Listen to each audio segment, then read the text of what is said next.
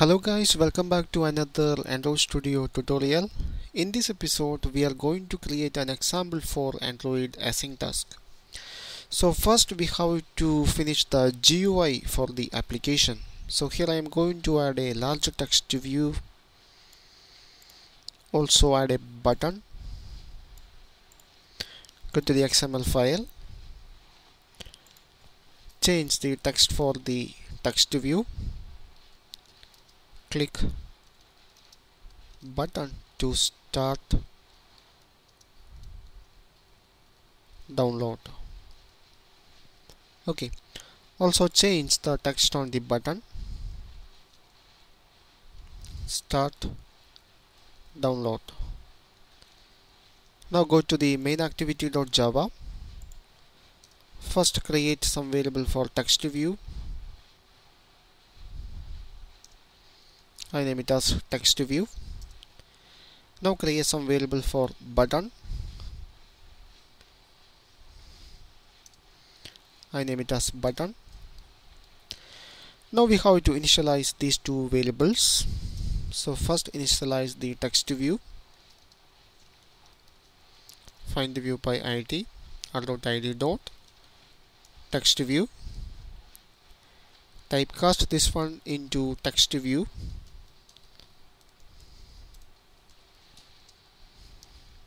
Okay. Also we have to initialize the button object.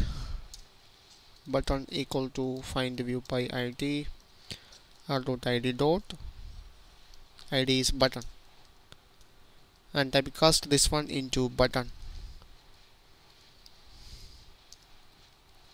Okay. Now here I am going to create an on-click listener for the button. So button dot set on-click listener.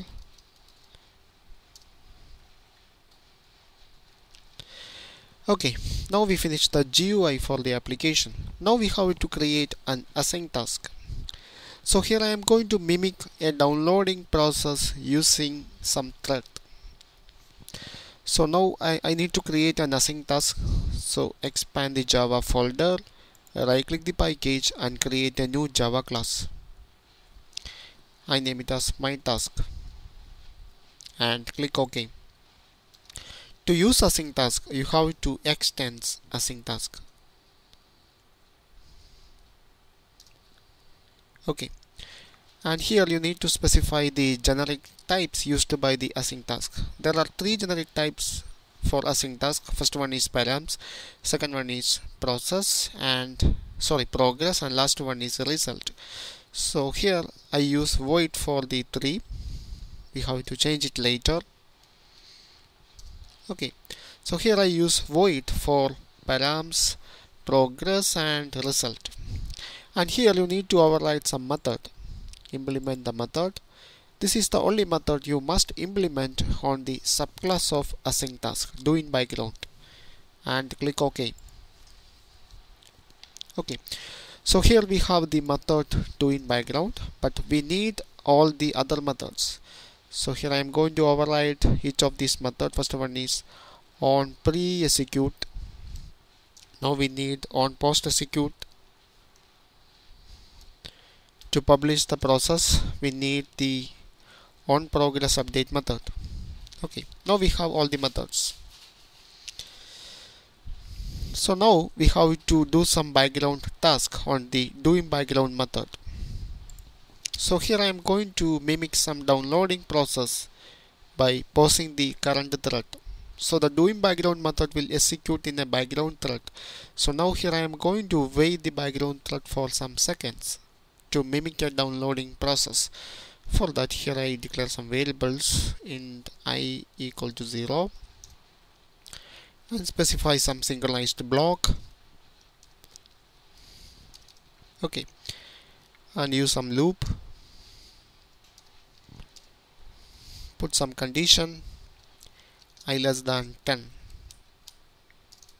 Okay, now I'm going to wait the current thread for some seconds, some milliseconds.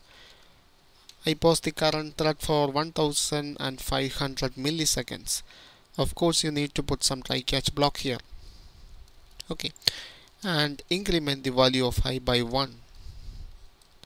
So this loop, this while loop, will wait the current thread for 15 seconds. Okay, that is our background task. Now we have to publish this process on the main UI thread. For that we need some variables here. So here I am going to declare some variables. First we need a context variable. Second one, we need some text view variable. I name it as text view. Also we need some button. Okay, and here I need some progress bar for publish the process. So here I am going to use some the progress dialog. I name it as progress dialog. Okay, so we have to display a progress dialog on the main activity, so we can use the on pre-execute method for it. So this is the first method this is the first method invoked by the Android system whenever we start an async task. So in this method you can done the initial preparation for the async task. So here I need to initialize the progress dialog, new progress dialog, and pass the context object. Okay, now set some title for the progress dialog. Set title download in progress. Okay, now set some maximum size for the progress. Set max, I put it as 10.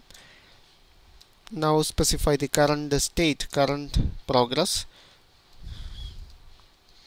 Set progress into 0. Now put some style for the progress dialog.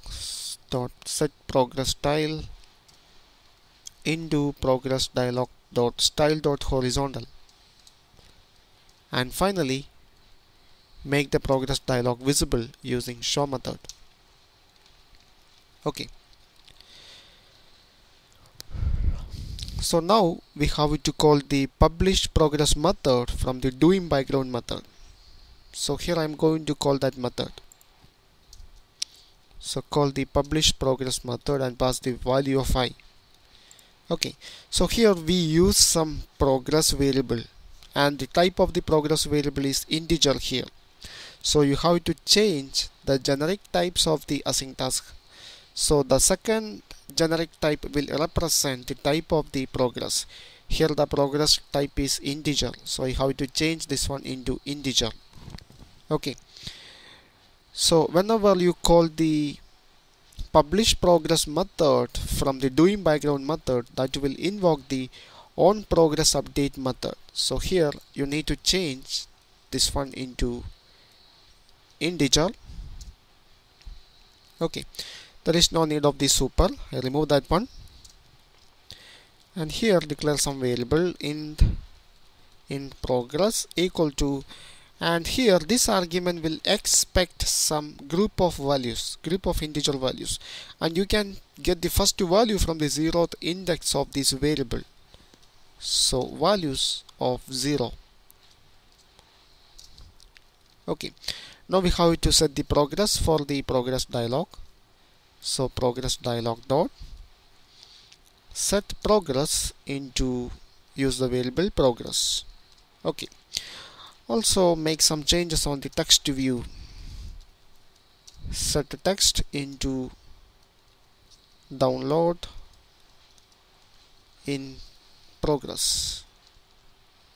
Okay, so after finishing the job on the doing background method, we have to return some result. So here from the doing background method, after finishing the background job, here I am going to return some value. Here is a string value, download complete. Okay, so here we return some result from the doing background method, and the value here, the type of the value is a string, so you have to specify it in the generic type of the async task. So here the last argument. Last argument will represent the return type of the result, and here the result is string, so I need to change that one into string. Okay, so whenever you return something from the doing background method, it will go on the on post execute method.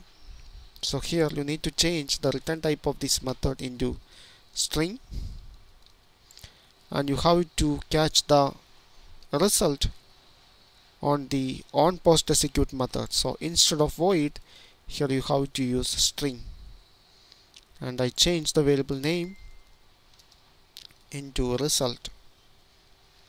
Okay, remove this one and make some changes on the text view. Dot set text into result.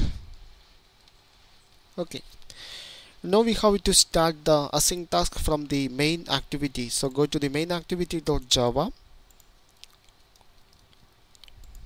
So here we have a constructor. Sorry, here we don't have a constructor. So we need to create a constructor for this class. So here I'm going to create a constructor. We need some arguments for the constructor. First one is a context object. Second one is a text view. And the last one is we need some button variable. Button. Okay, now we have to initialize the variables context, text view and button. So this dot context equal to context, this dot text view equal to text view, and this dot button equal to button. Okay, now we initialize all the variables. Now go to the main activity. So here you need to create an object of my task. So I create an object of my task. I name it as my task equal to new my task. First one is the context object. For that I use main activity dot this. Second one is the text view, and third one is the button.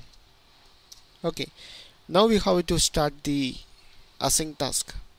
So my task dot call the execute method. Also we have to disable the button. So button dot set enabled into false. Now go to my task. After finishing the job, we have to again enable the button. So go to the on post execute method. Here we got the result. So now here I am going to enable the button. So button dot set enabled into true. This will enable the button on the activity main.xml file. Now we finish all the coding. Now we can check the application. Okay, after finishing the job, we need to do something more. We have to hide the progress dialog. So progress dialog dot call the hide method. Yeah, this will hide the progress dialog after finishing the job. Now we can check the application. So now I run the application. Okay, now we have the application available on a virtual device. Now here I am going to start the background task. This will display a progress bar, and the background task will execute for 15 seconds. So we have to wait for 15 seconds. Yeah, now the background job is finished.